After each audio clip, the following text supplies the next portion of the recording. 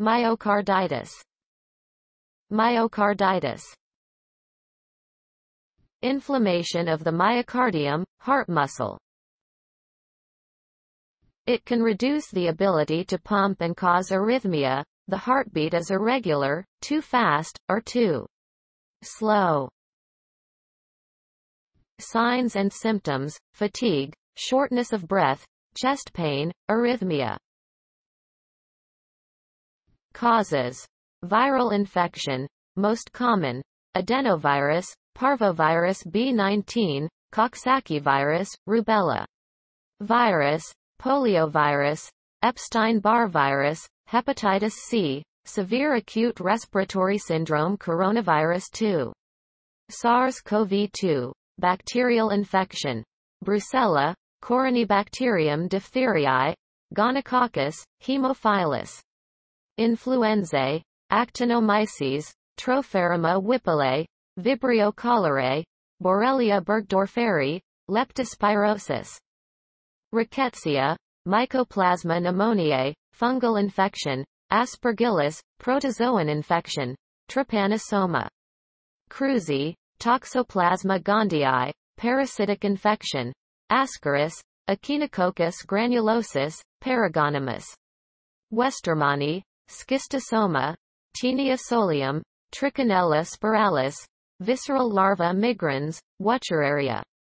Bancrofti, reaction to medications, autoimmune disorders, scleroderma, systemic lupus, erythematosus, sarcoidosis, systemic vasculitis, Kawasaki disease, idiopathic hypereosinophilic syndrome, physical agents, electric shock, hyperpyrexia, radiation.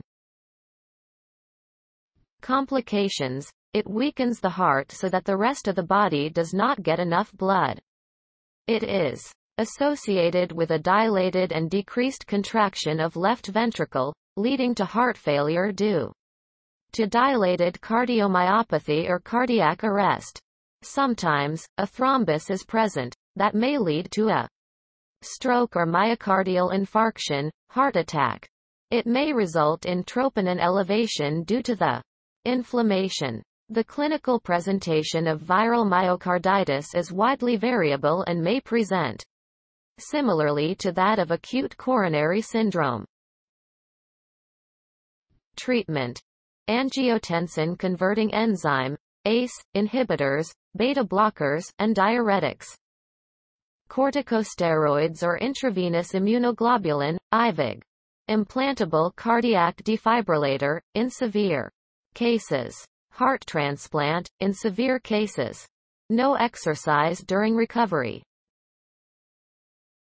Comparison: inflammatory cardiomyopathy, myocarditis with systolic or diastolic cardiac dysfunction, autoimmune myocarditis, myocarditis in the absence of a virus or other infectious agents, with or without serum anti-heart autoantibodies.